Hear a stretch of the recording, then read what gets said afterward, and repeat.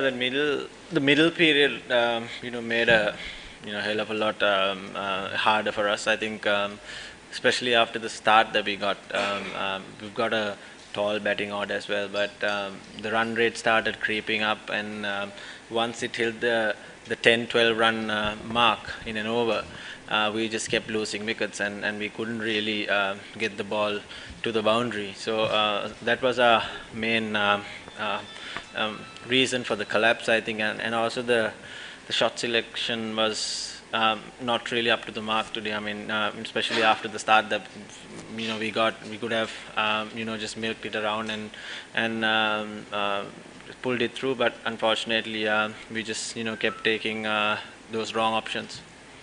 We let the run rate creep up in the middle period, especially after the seventh over, and started creeping up, and by the time we started trying to go for big shots, we just kept losing wickets.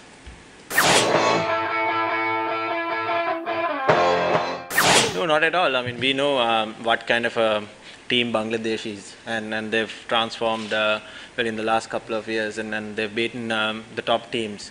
So it wasn't a surprise, but Shabir batted really well. They were under pressure.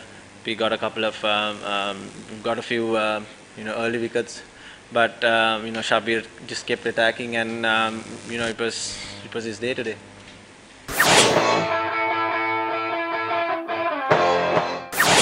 The wicket was a really good one. I thought, when you compare the last 4 games to this one, the wicket was really good. There was no demons in the wicket. It was just hanging a little bit.